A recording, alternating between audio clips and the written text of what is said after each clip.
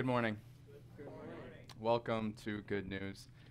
This week we continue our Easter worship series entitled Once Jesus Got Out. This week we focus on the blessing of praise that came with Jesus as he burst out of the tomb. In the world around us, we're always being told what to value, what to give our attention to, what to value, what to praise. But today, in the vision of St. John in Revelation, he shows us who is really worthy of praise. It's the Lamb who sits on the throne, who was slain. We'll follow the order service found in our worship folder. You can always follow along on the screen up front. We'll begin on page 4. Please stand.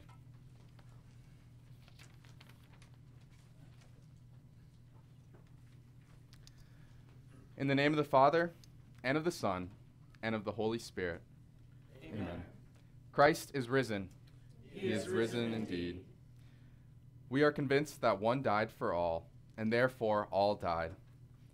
Christ died for us, and those who live should no longer live for themselves, but for him who died for them and was raised again. Let us confess that often we have lived for ourselves, confident in the forgiveness of him who lived, died, and rose for us. Lord of life, I confess that I am by nature dead in sin, for faithless worrying and selfish pride, for sins of habit and sins of choice, for the evil I have done and the good I have failed to do. You should cast me away from your presence forever. O Lord, I am sorry for my sins. Forgive me for Jesus' sake. If Christ has not been raised, your faith is futile. You are still in your sins. But Christ has indeed been raised from the dead, the first fruits of those who have fallen asleep. After his resurrection, Christ commanded his church to proclaim forgiveness, promising that their words were as certain as his. Therefore, by Christ's command and with his authority, I forgive you all your sins in the name of the Father, and of the Son, and of the Holy Spirit. Christ is risen. He is risen indeed.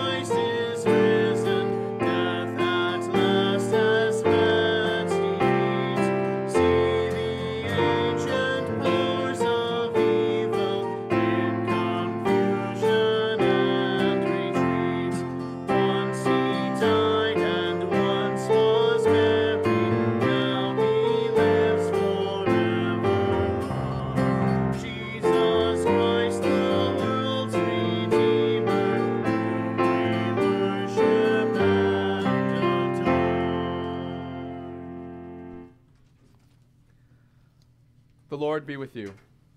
And also with you. We pray. O God, by the humiliation of your Son, you lifted up this fallen world from the despair of death. By his resurrection to life, grant your faithful people gladness of heart and the hope of eternal joys, through your Son, Jesus Christ our Lord, who lives and reigns with you and the Holy Spirit, one God, now and forever. Amen. Please be seated.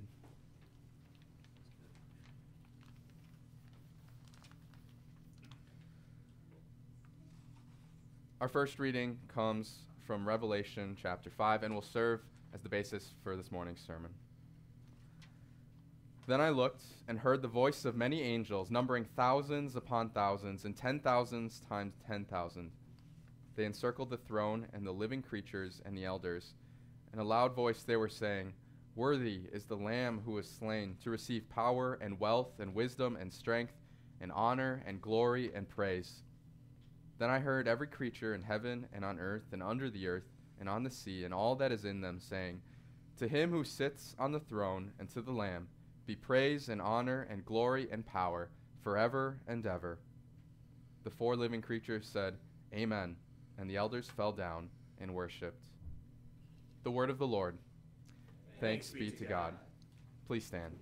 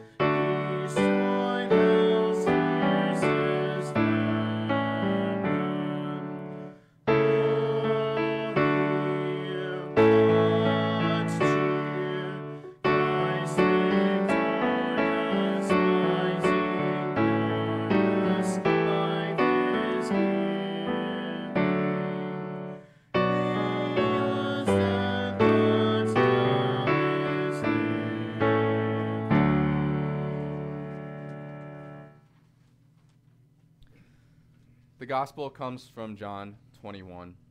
When a miraculous catch of fish is repeated, the disciples see the truth about Jesus. Afterward, Jesus appeared again to his disciples by the Sea of Galilee. It happened this way. Simon Peter, Thomas, also known as Didymus, Nathanael from Cana in Galilee, the sons of Zebedee, and 2 other disciples were together. I'm going out to fish, Simon Peter told them, and they said, We'll go with you. So they went out and got into the boat, but that night they caught nothing. Early in the morning, Jesus stood on the shore, but the disciples did not realize that it was Jesus. He called out to them, Friends, haven't you any fish? No, they answered. He said, Throw your net on the right side of the boat, and you will find some. When they did, they were unable to haul the net in because of the large number of fish. Then the disciple whom Jesus loved said to Peter, It is the Lord. As soon as Simon Peter heard him say, It is the Lord, he wrapped his outer garment around him, for he had taken it off, and jumped into the water. The other disciples followed in the boat, towing the net full of fish, for they were not far from the shore, about 100 yards. When they landed, they saw a fire of burning coals there with fish on it, and some bread. Jesus said to them, Bring some of the fish you have just caught. So Simon Peter climbed back into the boat and dragged the net ashore. It was full of large fish, 153. But even with so many, the net was not torn. Jesus said to them, Come and have breakfast. None of the disciples dared ask him, Who are you? They knew it was the Lord. Jesus came, took the bread and gave it to them, and did the same with the fish. This was now the 3rd time Jesus appeared to his disciples after he was raised from the dead. The Gospel of the Lord. Praise be to you, O Christ.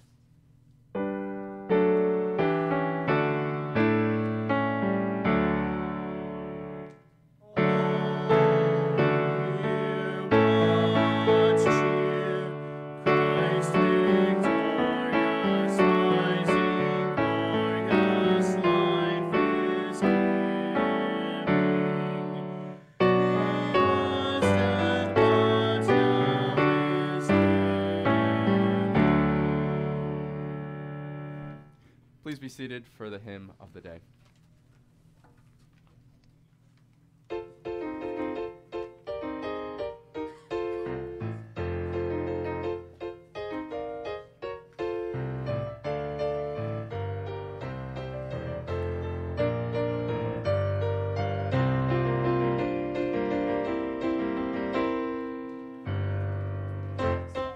Risen, hallelujah.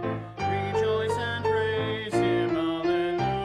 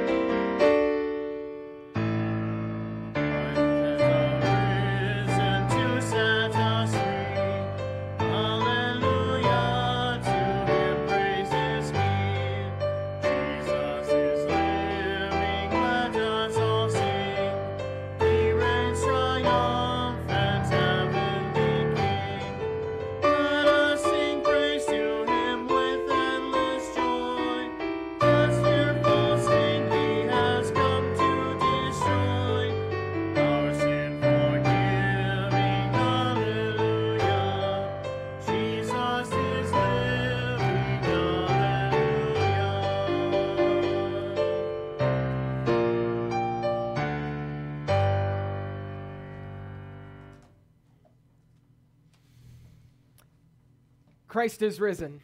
He is risen indeed. This morning we give our attention to the words that are written for us in the Revelation of St. John chapter 5.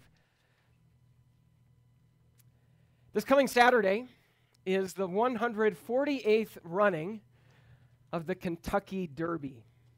Each year, that's an event that gets quite a bit of attention from people, not just because people like to watch horses run around a track, but because people like to bet money on those horses as they run around the track. In fact, in 2021, last year, more than $300 million was bet on this single 2-minute horse race.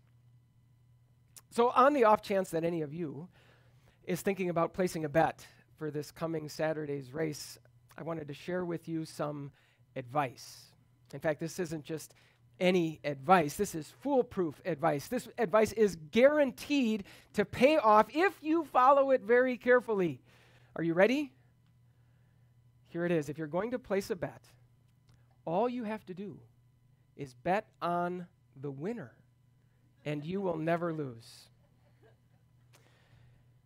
Some advice, right? Of course, the idea is that you have to bet on the winner, but the whole point is you have to place your bet before you know who the winner is going to be, right? That's how it normally works.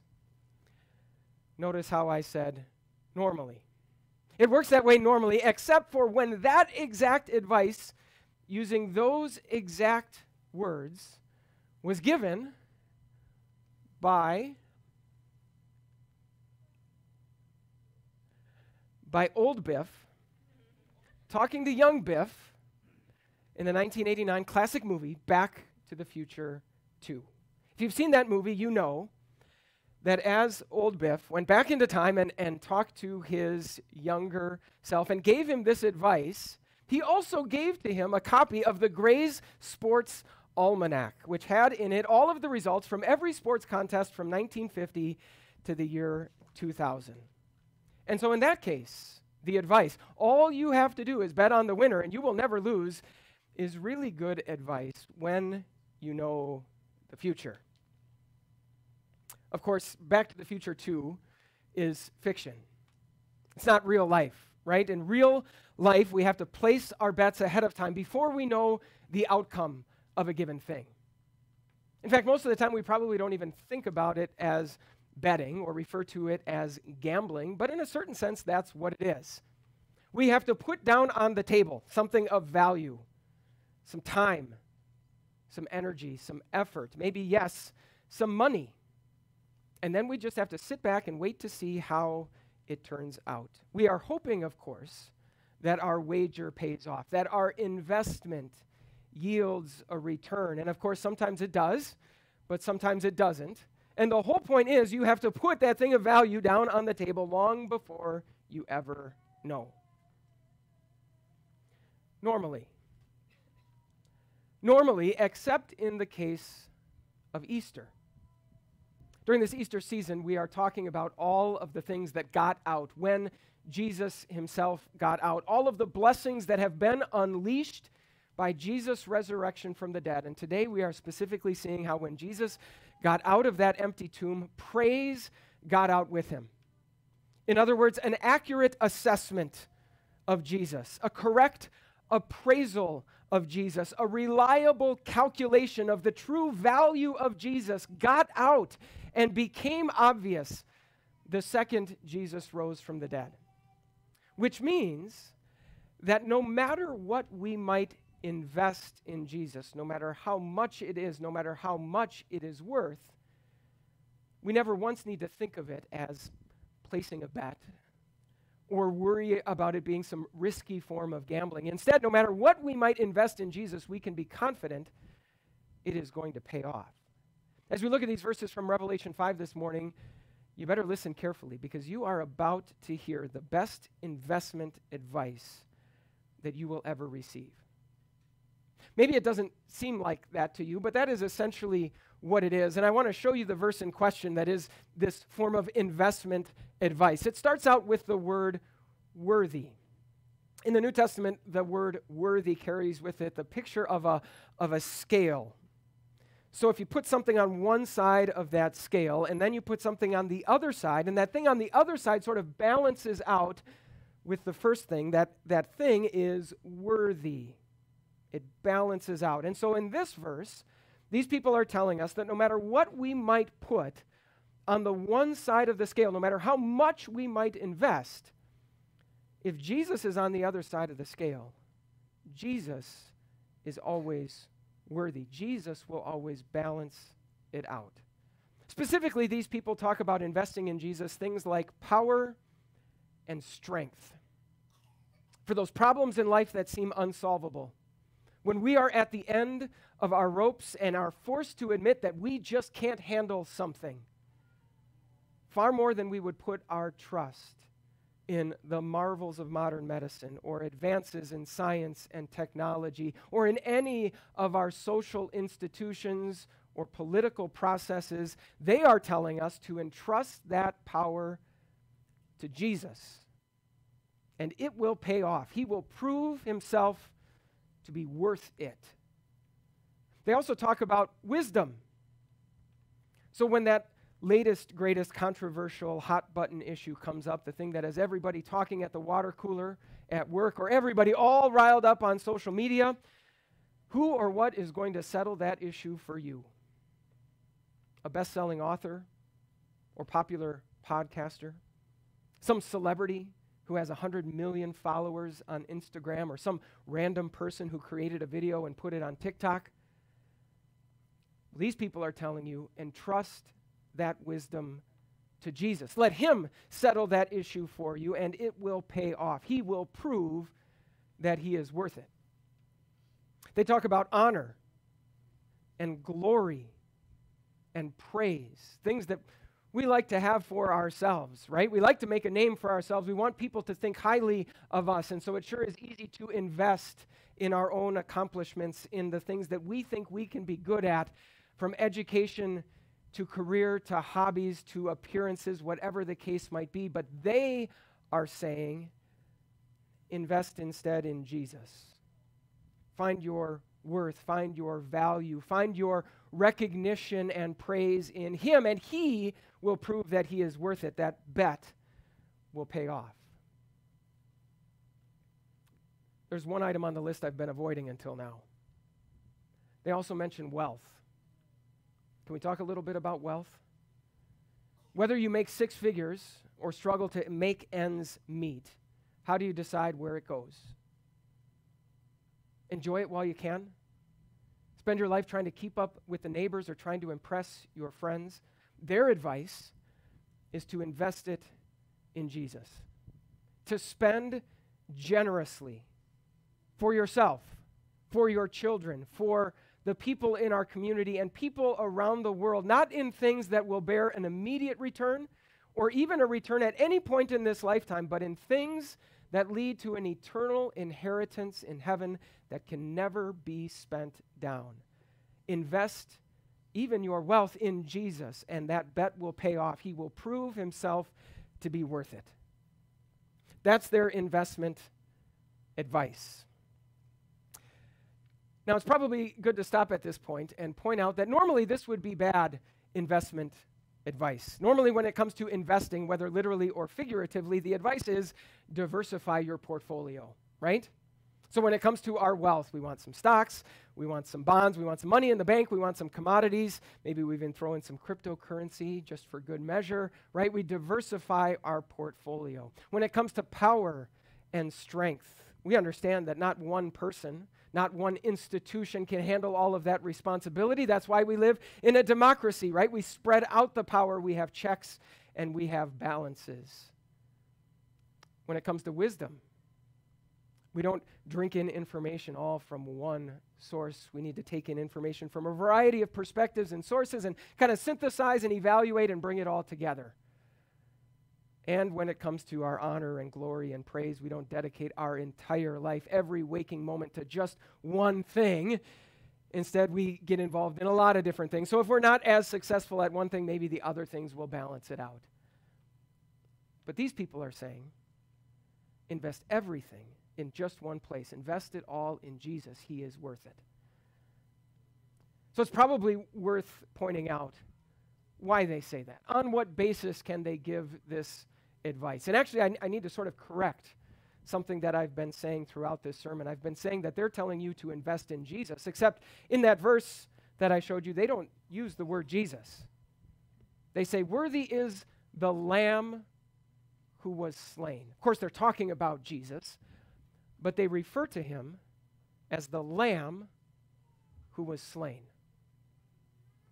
You think about something or someone that you'd be willing to invest in, to put all of your hopes and dreams, your life, your future, your well-being in, and maybe a lamb sort of seems like something on the bottom of the list. Weak, timid, helpless. And not only that, but this is a lamb that was slain, a lamb that's been pummeled, a lamb that's been destroyed, a lamb that has been chewed up and spit out by this life and this world. And yet in this vision, we also see that this lamb who was slain for a purpose. In fact, what we see is that this lamb was slain as a purchase. Just prior to the verses that are in front of us, there was another crowd up in heaven who said this to the lamb. They said, "You are worthy because you were slain, and with your blood you purchased for God persons from every tribe and language and people and nation." You see, here's the real reason why Jesus isn't just one more thing in your life that you should spend a little bit of investment on, along with everything else that is in your very diverse portfolio. It's not just that if we invest too much in things like our education or our career or our hobbies or our appearances, that at some point we might find out that those things aren't worth it, though that probably will be the case. Even more than that, it's that at some point, all of those other things are going to find out and are going to conclude that we aren't worth them. The company will decide someone else deserves the promotion more. The coach will decide that someone else deserves more playing time. All of your social media followers will eventually decide that someone else's perfect poses with their fantastic filters on Instagram deserve more likes than yours do. No matter how much you might think you are worth, inevitably there's going to be someone, somewhere, who's worth more. That's what makes Jesus different. This verse allows us to picture Jesus almost as if he's the one doing the investing. In fact, picture Jesus going up to a counter at some store, ready to make a purchase, looking at all of the items that are kept there on the back wall behind the counter, and the price tag that is on each and every one of those items is exactly the same. His life, his own blood poured out into death on the cross. And so as Jesus scans all of those items and tries to assess their various values and worth, as he looks at all of the different types of products that are back there, and he comes to you, and it's time for him to put a value on you. Whether you are smart and successful or not, whether your life can be described as a series of successes or a string of failures, whether you feel like you're well-liked and popular or whether you feel like you are all alone, whether you have managed in life to more or less walk the straight and narrow, or whether you have made a complete mess of everything, Jesus doesn't flinch. Each and every time he says, "Deal, I'll take it." Each and every time he leaves his own life, he leaves his precious blood down on the counter and makes that purchase. The reason why investing in Jesus, no matter how much it might be, is worth it for you is because long ago Jesus decided, for no good reason other than his love, that you are worth it to him.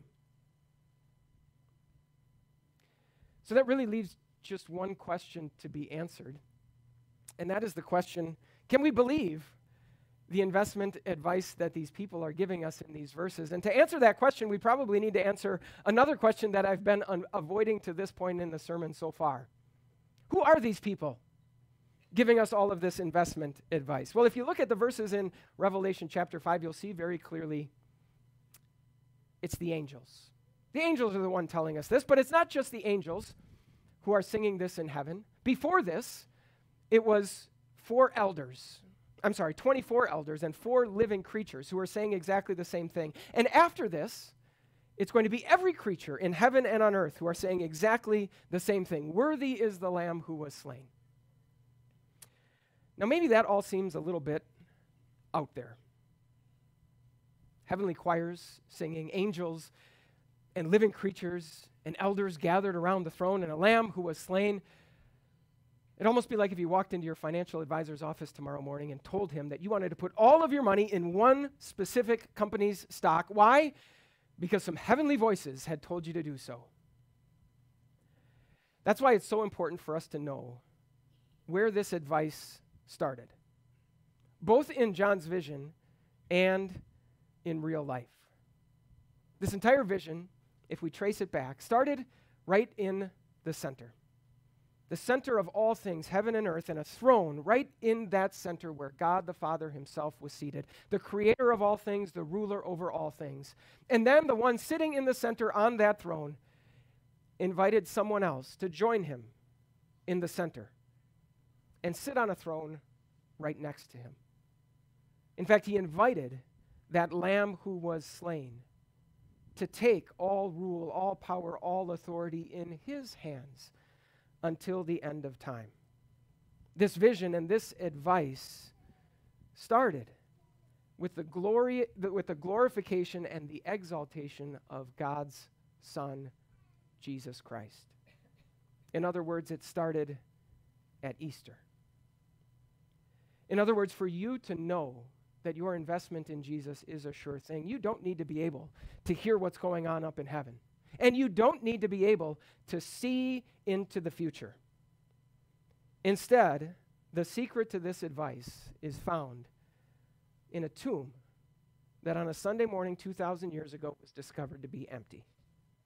And it was found in a locked room where Jesus appeared to his terrified disciples. And it was found on the shores of the Sea of Galilee where 7 of them got to see Jesus again and have him serve them breakfast.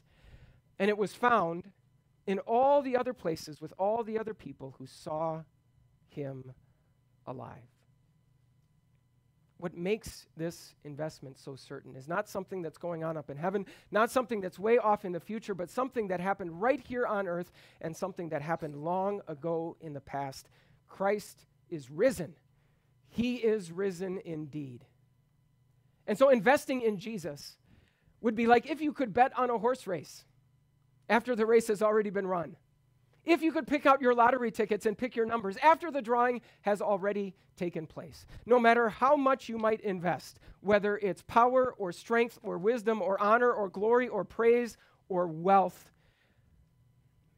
it will pay off. Jesus will prove himself to be worth it.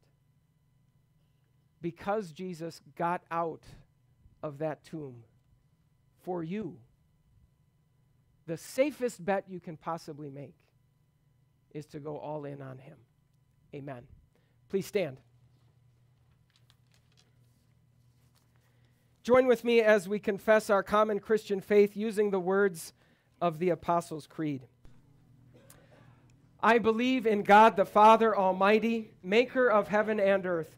I believe in Jesus Christ, his only Son, our Lord, who was conceived by the Holy Spirit, born of the Virgin Mary, suffered under Pontius Pilate, was crucified, died, and was buried. He descended into hell.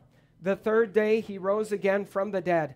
He ascended into heaven and is seated at the right hand of God the Father Almighty. From there he will come to judge the living and the dead. I believe in the Holy Spirit, the holy Christian church, the communion of saints, the forgiveness of sins, the resurrection of the body, and the life everlasting. Amen. You may be seated.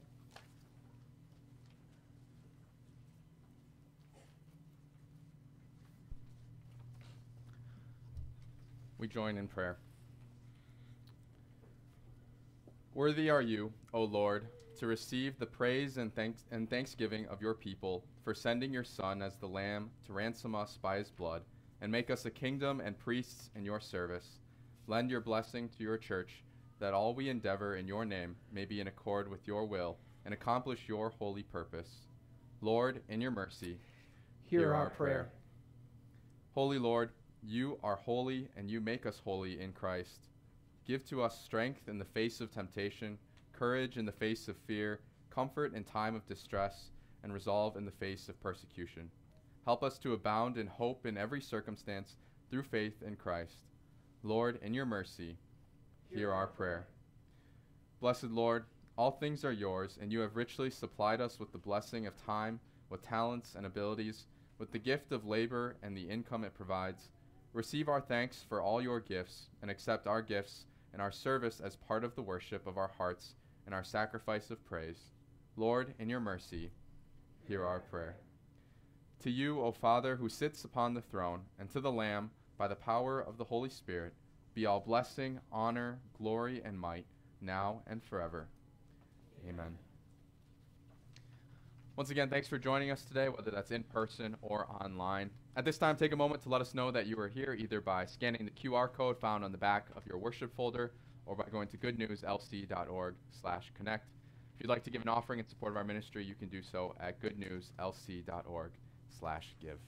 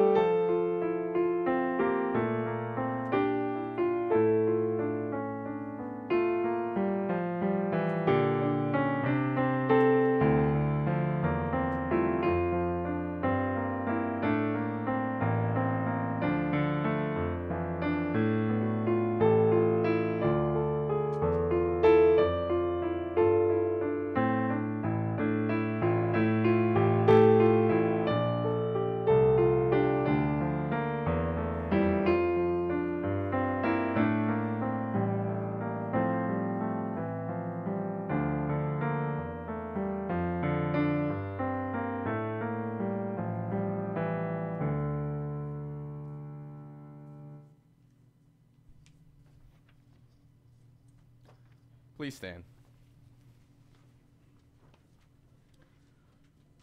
Almighty God, grant to your church the Holy Spirit and the wisdom that comes from above. Let nothing hinder your word from being freely proclaimed to the joy and edifying of Christ's holy people, so that we may serve you in steadfast faith and confess your name as long as we live. Through Jesus Christ our Lord, who lives and reigns with you in the Holy Spirit, one God, now and forever. Amen. Our Father, who art in heaven, hallowed be thy name. Thy kingdom come, thy will be done, on earth as it is in heaven. Give us this day our daily bread, and forgive us our trespasses, as we forgive those who trespass against us. And lead us not into temptation, but deliver us from evil. For thine is the kingdom, and the power, and the glory, forever and ever. Amen. The Lord bless you and keep you. The Lord make his face shine on you and be gracious to you. The Lord look on you with favor and give you peace. Amen. Christ is risen. He is risen indeed. Please be seated for the closing hymn.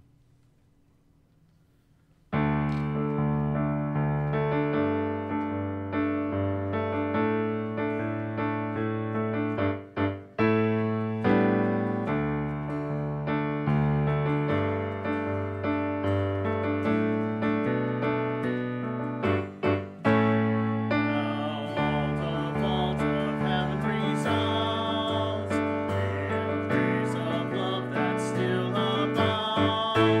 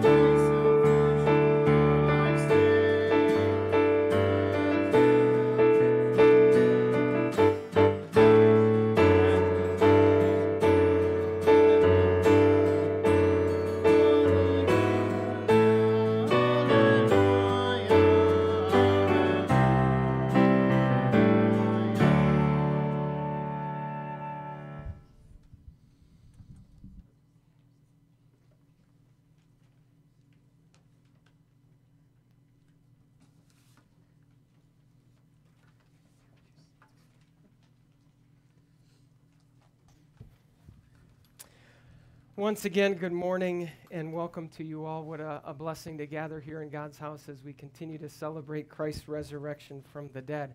So as perhaps you've noticed, this morning's order of service was a little bit abbreviated because we are excited to be sharing with our congregation the ministry plan for our coming year.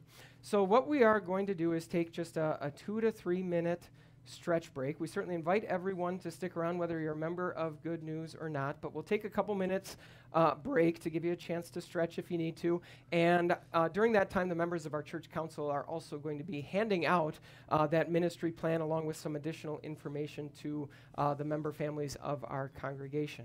So you're welcome to stand up and stretch.